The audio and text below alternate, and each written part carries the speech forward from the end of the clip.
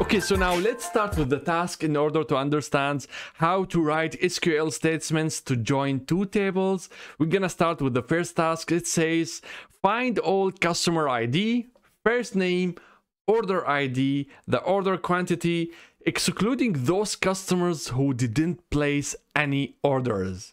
So in this example, as you see, it is not only the customers. We need some columns from the customers tables and some columns from the order tables, and we have to join them in order to do that. So let's start doing that step by step using SQL. So first we're going to start with the select. Since in the task it is like specifying the columns, we will not use the star. So select, we need the customer ID, then the first name, and the order ID and quantity. So now we need to specify the tables. We're gonna start from the customers. With the inner join here, it doesn't matter whether you are starting from left or from right. So I'm gonna start from the customers. And now, in order to specify the second table, we're gonna use the join statements. So we're gonna say inner join. And with that, I'm saying, okay, we're gonna join now the customers with another table. So we're gonna inner join the orders. With that, you are connecting two tables, the customers and the orders. As I said, you need to specify two things, the join type and the join key. We have already here specified the inner join because we don't need those customers that didn't place any orders. So we're going to use the inner join over here. And the second thing that you need to specify here, what is the join key? How are you going to connect those tables? You need to specify that for SQL in order to do that. So we're going to now go to the new line and say on. So the joining on those columns. So in order to specify the columns, I'm going to give now only some aliases. So instead of customers, I'm going to say, okay, I'm going to call you C. And instead of orders, I'm gonna call you as O. So now in order to join those tables, we need to find out what is our join key. Which column here exists in both of the tables. So we can see the customer ID, we can find it in the customers and in the orders, and it is the perfect column to join those tables. So we're gonna connect both of them with the on.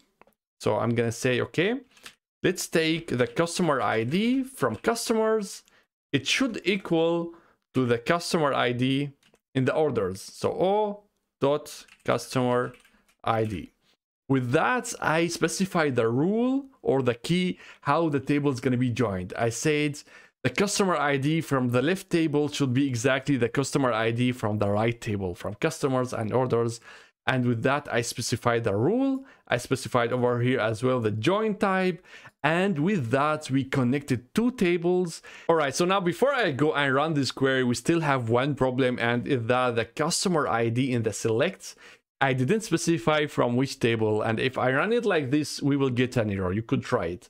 But now we need to specify which customer ID I want. Is it from the customers or from the orders? So in order to do that, we're gonna use the C dot the table name or the alias in order to specify, okay, I want the customer ID from the customers.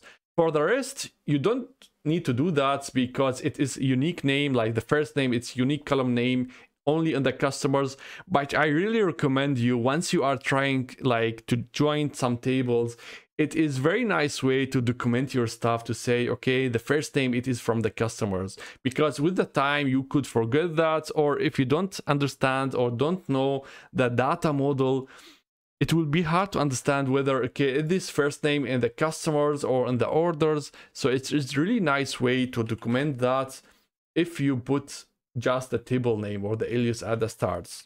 With that, you could see very quickly, okay, those two columns come from the orders and those two columns come from the customers. And one more thing to make it look nicer, I'm just gonna use tab. So now we are ready, I think. Let's try to query that.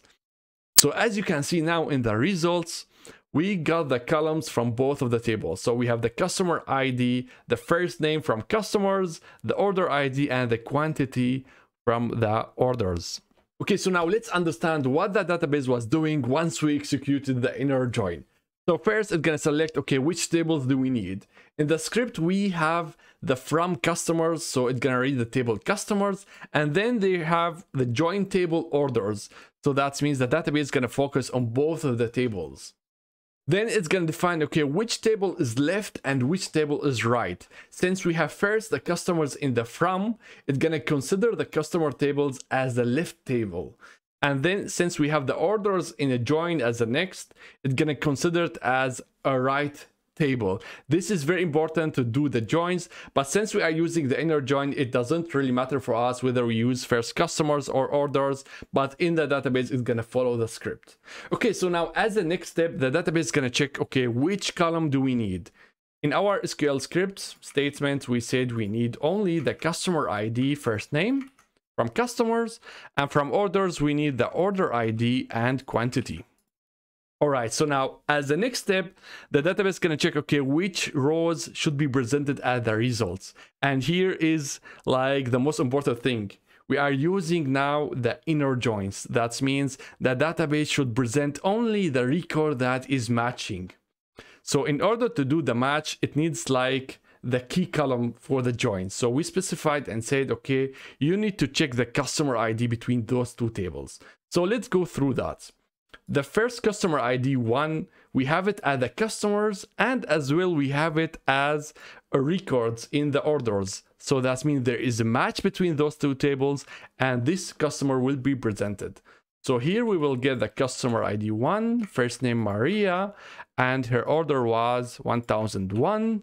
And we have this quantity. So here we have the whole records of Maria from both of the tables. So we go now to the next one. We have John. John present as well as a customer ID 2 in the table order. So there is a match and it will be presented as well in the results. And his order is 1002 and he has this quantity. So it's going to proceed in the third customer. The third customer exists in both of the tables, in customers and orders, and it will be as well listed in the results. And his order ID is this with quantity 500. So now we comes to the customer ID 4. The customer ID 4 exists only in the customers and we don't find it in the orders. That's why there is no match and the database is gonna ignore this customer. And it's gonna proceed as well over here. It's gonna check, okay, we have the customer ID 5.